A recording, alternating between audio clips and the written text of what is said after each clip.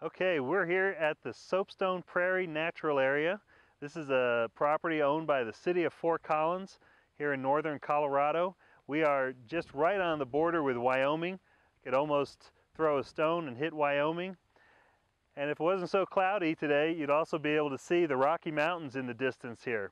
We are right at the intersection of the Great Plains and the Rocky Mountains in an area known as the Rocky Mountain Front.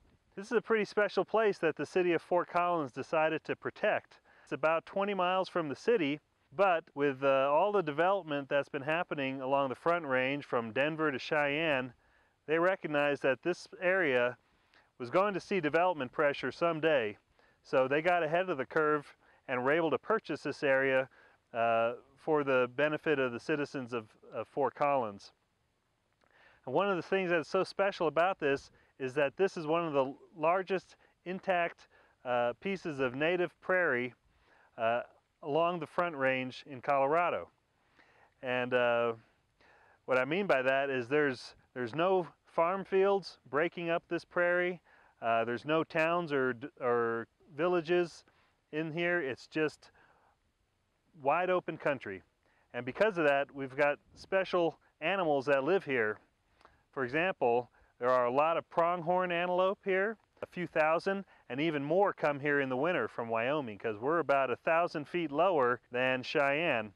And because of that, we have a little milder climate here. Another thing that's really special about here is we also have elk that come down out of the mountains and roam on the prairie like they have for eons. One of the things I see about this place as well is how important it is for the birds, and particularly for grassland birds. And grassland birds are a group of birds that have really suffered across our continent for more than a century. And that's because they live in the same places where farmers till the ground to produce food. But here at Soapstone, we still have all the grassland birds of this region. They can all be found right here on Soapstone. Birds like the mountain plover, the burrowing owl, the short-eared owl, several different kinds of sparrows, long spurs.